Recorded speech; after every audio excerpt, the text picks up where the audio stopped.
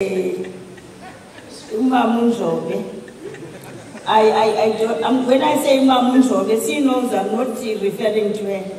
I'm referring to my comrade, Mamunjobe,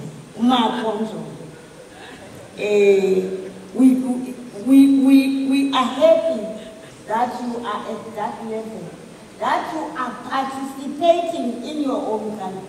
When we met in our homes, we do have homes in Africa. We stayed in Africa for us to achieve our democracy, which indeed is a platform for us to do this work and rebuild our country, our continent, and also extend hands beyond it, because you are capable. We are. Tina, we depend on you. Tina, we trust you, and we wish that you have enjoyed Africa at this level. Enjoying your Africa, you see your blue dots, your blue waters of your sea. You also know that you have these hills and hillocks rolling down, and with the breeze that rural people enjoy. If we are to develop, we are not looking for big buildings. We are not looking for any other hazards, but just check our own as Africa, green fauna and flora, and see how happy families we are. We shouldn't be running for things that really our parents didn't matter.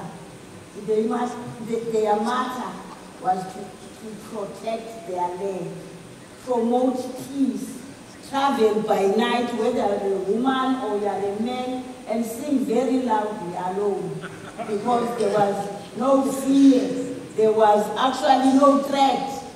Yes, threats are coming in various ways, but together we can actually design, develop, implement strategies that may bring peace, stability, and also ensure that we grow our economy and don't rush for things that destroy our future. Remember your signatures in Beijing. Remember the National Environmental Management Act of this country, which tells us that the land we are in now is not ours.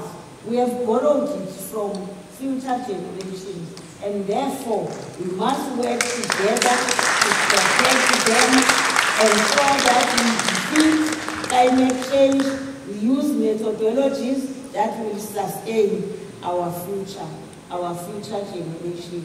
I wish when you go to your country, you are able to remember rural women. They are struggling out there. Remember our young people, you may your science, your technology, your research will help us to get medicines, even if you are in this low-place area in your country. Odokotela wasemafonini abathumela amayeza ngendiza kube lula. Good South Africans, I must call you South Africans.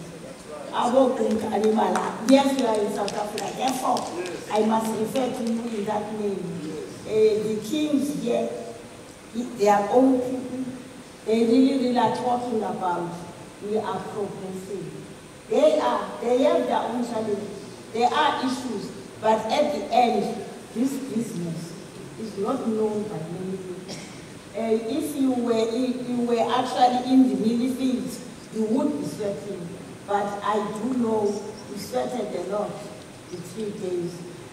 On behalf of the Department of Agriculture, Land Reform, and Rural Development, and the entire departments of our country, including their 9 provinces, we say we salute you. We say thank you. And specifically, we congratulate the new chair. We salute those who have kept the fire burning up until today. We will always give from your resource. Please keep it full for all of us. Singonele impumelelo nkosazana, singonele impumelelo njengoba ni leadership. I don't want to talk about our own country. But this one is funny. It goes very slowly, and maybe we'll learn from it. This is anyway a way of ensuring that I send my heartfelt thanks and may you travel safely back home.